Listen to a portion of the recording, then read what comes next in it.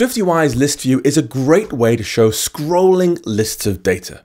But sometimes you want columns of data. You want a grid of information that can adapt to show more information on larger screens. Now, in SwiftUI, this is accomplished with two dedicated views: lazy H grid for showing horizontal data and lazy V grid for showing vertical data. Now, just like with lazy VStack and lazy HStack, the lazy part in the name of these views means SwiftUI will automatically load the contents of the view lazily. It'll wait till the moment's being shown on the screen and then finally load the view, meaning we can display a lot more data without chewing through lots of system resources. Now, creating a grid is done in two steps. First, we define the rows or the columns we want. We only define one of the two, depending on which kind of grid you want. For example, let's say we want to have a vertical scrolling grid. We might say we want our data laid out in 3 columns, exactly 80 points wide. So let's say in our content view here, our layout is an array of grid item with a fixed size of 80. And then another one fixed to 80, another one fixed to 80. So 3 grid items in our array here. Once we have this layout defined, we can then place our grid inside a scroll view along with all the items you want to be inside that grid. Now, each item you assign in the grid is given a column in the same way that rows inside a list are placed inside their own list rows automatically by their parent. For example, we could say I want 1,000 items in a scroll view. Let's do a scroll view here with a lazy V-grid inside, with the columns being our layout. So with 3 equal width columns. Inside there, I'll do for each 0 to 1,000 with text of item $0. And boom, I'll press Command R so you can see it run on the big screen more easily here.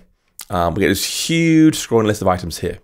As you can see, it counts horizontally first. So 0, 1, 2, then 3, 4, 5, and so forth. Each one is sized at exactly 80 points across. And that works great for some situations. But the best part about grids is they can work across a variety of screen sizes. And so rather than saying, be exactly 3 fixed columns, we can say, actually, I want to have 1 adaptive column like this with a minimum size of 80. And we're saying now, I want to make sure that SwiftUI can just fit as many columns as possible in our layout, as long as they're at least 80 points in width.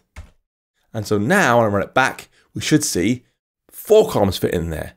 But if I happen to be in landscape, how many is that? Like 8? 8 columns fit in here now, because there's much more screen space.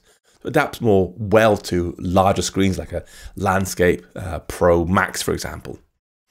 So that means SwiftUI is free to adaptively lay them out within inside that range of at least 80. You can, if you want to, add a maximum size as well. Let's do a maximum of 120. Now, I tend to rely on this adaptive style of sizing the most because they allow grids to make the maximum use of the available screen space. If someone's got a 12.9-inch iPad Pro, they've got a big screen. Don't try and squeeze the same information for that device down to an iPhone SE because it'll look silly. Adapt and let them have more columns as necessary. Now, before we're done, I want to briefly show you how to make horizontal grids because the process is almost the same. You want to make sure your horizontal scroll view has been placed. So I'll do scroll view.horizontal. And then you want a lazy H grid here with the rows of your layout, not lazy V grid with columns for your layout. Otherwise the same. So I'll press Command R. And now we should see we scroll horizontally again like that. Boom. Great.